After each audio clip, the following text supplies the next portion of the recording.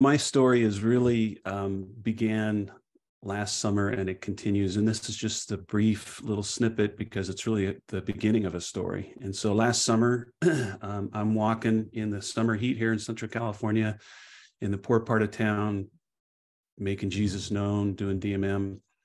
And I said, Lord, look at me. I'm doing Pipsy. You got to be pretty excited about what I'm doing. And he said, well, first of all, I could do that with anybody. So don't get too excited about yourself. But secondly, you're really just doing P. You're not doing ISPY. You're not doing the internationals. You're not doing prisoners. You're not doing sick. You're not doing youth. And so that really caused me to think, you know what? I am just doing P.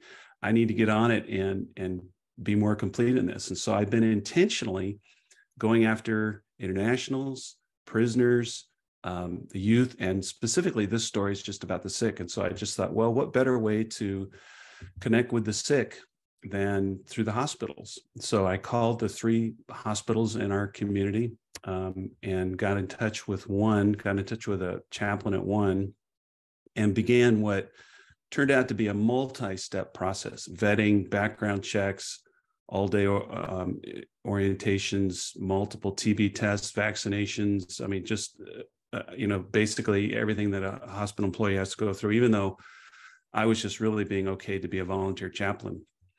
But I thought, okay, Lord, I can see the chaplain had said, I can hardly get anybody to volunteer to do this. And I said, I think I know why. There aren't many people who go through this process just to kind of walk the hallways and pray with the sick people, that kind of thing. But in the multiple steps that I went through, we had several interactions.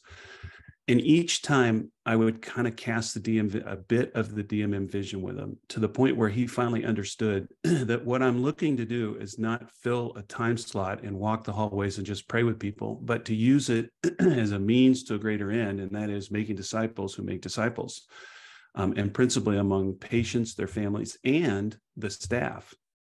And so kind of had a breakthrough moment a couple of weeks ago. I was finally got my ID, got my badge and all that sort of thing, and I was approved. And he said, when would you like to start? I said, I'd like to meet with you and just kind of really go through what I'm seeing this really be all about. And he said, that would be great. So we sat down, cast vision with him. And it turns out that he is really interested in being discipled himself. And I said that the best thing would be for me to disciple you and then kind of back out, and I coach you from the outside, and you disciple staff and patients and families. And so quick update, as he was excited about that.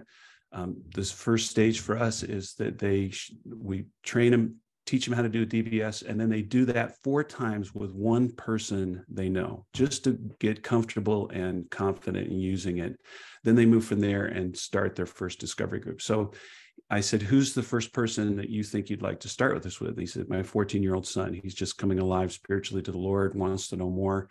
And I was going to get a book that we were going to go through, but I like this DBS method better. And so the cool part is he is now in the process of doing DBS with his 14-year-old son.